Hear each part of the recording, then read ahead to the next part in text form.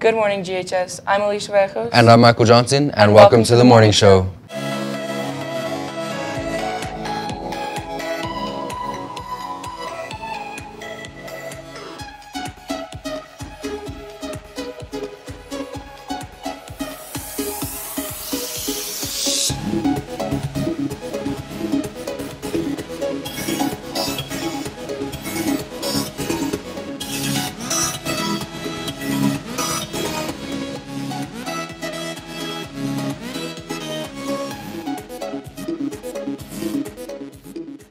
So Michael, we had a nice long weekend to rest, study, and get caught up on grades.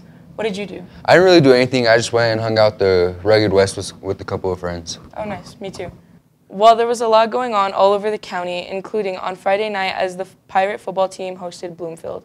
Let's go to Jordan Neff, who has the story. Hello, my name is Jordan Neff. This week on September 1st, the Bloomfield Bobcats came to play against the Grants Pirates at the Port of the Pirates. Unfortunately, the game didn't go in favor of the Pirates, and they lost 60-7.